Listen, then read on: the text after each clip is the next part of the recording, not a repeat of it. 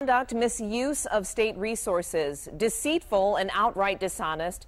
Those are the results of a House investigation into State Rep Cindy Gamrat and Todd Courser. 7 investigator Jim Kurtzner live in Lapeer with the findings and the reaction tonight. Jim. Neither state rep has resigned. The House Speaker now saying that would be the right thing to do. So do Courser and Gamrat want to face this new committee that convenes tomorrow morning? Do they want to be kicked out of the State House of Representatives in shame? The summary of the investigation released today is blistering to both state reps, who so far have acted like their jobs are business as usual. They committed misconduct, not credible witnesses, deceptive, deceitful, outright dishonest. In other words, lied to House investigators.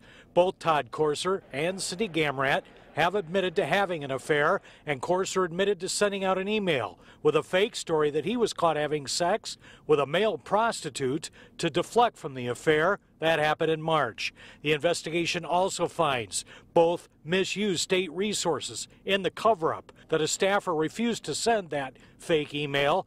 Gamrat knew about it, even though she had claimed publicly she did not.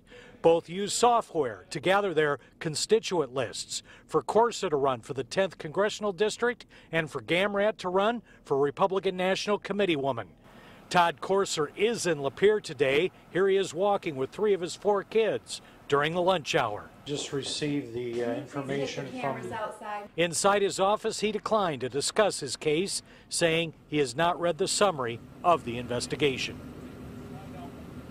So the next huge step is this committee convening tomorrow morning, 9 o'clock, up in Lansing. 4 Republicans, 2 Democrats. They can issue subpoenas. They can call witnesses, the first steps toward an expulsion. And what evidence has not been released? We're going to show you some of it coming up next hour at 6. I'm live in Lapeer, Jim Kurtzner, 7 Action News.